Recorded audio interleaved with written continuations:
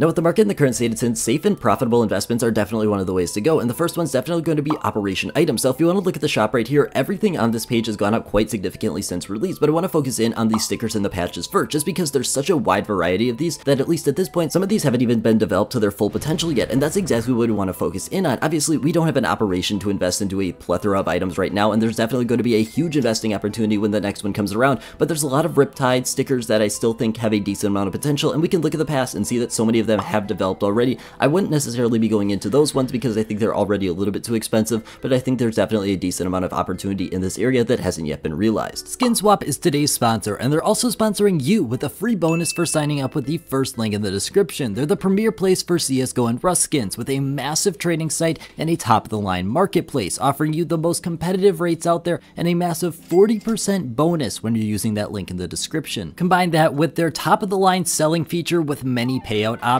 and their trading feature legitimately taking you just about a minute, and there's no reason not to sign up with that first link in the description. Now after operation items, another great area to look into is going to be those discontinued cases. These are going to be your 3 operation cases. You got your Riptide, you got your Shattered Web, and you got your Broken Fang. All 3 of these at this point are extremely expensive, which is the only downside that these cases have, but they've got a lot of upside. If we want to talk about the profitability, these things have gone absolutely crazy over the past couple of years. Now with that being said, that's why they're so expensive now, but I still think they're a pretty decent investment, especially on the safety part. There's no more of these cases that can be created. The supply is completely capped, which is going to be the #1 thing these have. Obviously, they're not going to be the most profitable investment, but something that might be are the no alternative borderless stickers. Let me explain it like this. Over here, we have 3 phase hollows. If you want a phase hollow, you've got 3 borderless options, but over here on the left, we've got stickers that just have 1 borderless option, and if you want that specific sticker, all the demand is concentrated on that one specifically because they don't have any alternatives. The goal is to find stickers over here on the left that you think have a little bit less demand than they're going to in the future, and they're going to grow to be massive investments because there's only that one specific sticker. If we want to look in 2023 for the Antwerp stickers that were borderless, we saw 600% growth, absolutely insane. For Stockholm, we saw 400% growth for these stickers, which is significantly more than the stickers that did have alternatives, coming in at around 200% for Antwerp and less for Stockholm. Now this strategy can be a little bit more risky or a little bit more safe. If you want to go with Stockholm or Antwerp, I think it's definitely going to be a little bit more safe. If you want to go with Paris, because these are the Paris stickers that don't have alternatives that are borderless, it's going to be a lot more risky because you're putting your money into specifically Paris, which we know has a massive supply. I don't think it's going to be the most risky investment, but at least at this point when Paris hasn't proven itself to be anything significant in terms of sticker growth, I would definitely be extremely wary at this time. For the purpose of the video, I would think Antwerp is going to be your best go-to, but it's obviously your decision. Now another safe, profitable, and proven investment's got to be those discontinued collections. However, they're not all created equally. If you know me, I like to talk about the collections that came from Riptide, Broken Fang, and Shattered Web. These are going to be the discontinued collections from these ones, and as you can see in the background right now, they've made a significant amount of profit over the past year and over their lifetime especially. But if we want to look a little bit older, there are some collections there as well that are going to be a little bit more safe, but they're not going to be as profitable. Most of these have really lost the interest that they had, and most of them you're going to be looking at maybe $5, $10 for a gray skin. I would highly suggest if you're going to go into this area, you would probably look at either Broken Fang or Riptide collections. These are going to be a little bit more profitable, especially when even comparing them to Shattered Web. Shattered Web is a little bit more expensive, that you're looking at $2, $3 for a gray skin at this point, and I don't think that's going to be the most efficient way to use your money. Even though it's going to be potentially a little bit safer, it's going to be a much more profitable investment when we're looking at Riptide and Broken Fang. And I've got 4 investments that don't fit this video, but I think a lot of people think they might fit this video. First of which is souvenir packages. Souvenir packages are a really bad investment in my personal opinion. If we want to talk about the Dust 2, the best souvenir package investment of all time in the brand new system, they've only ended up seeing maybe 100, 200% growth. When you compare that to the capsules, that's absolutely abysmal. I don't think they're worth it. Second up is going to be older cases. You're going to be your Weapon 1, your Weapon 2, your Brava, your Hydra, all of these older cases. Basically, the thing about these cases is you would think they wouldn't be dropping down in price, but the truth is they drop down in price significantly more than discontinued cases. If you're looking at older cases, don't do that, go discontinued cases instead. Third up is going to be Playskins. The thing about Playskins is because you're going into items that are not decreasing in quantity, you're not going to be able to make a significant amount of profit. Combine that with the fact that I would say they're a little bit more volatile than I would consider safe, just because they're a little bit dependent on the player's count. Not fully, but they definitely are,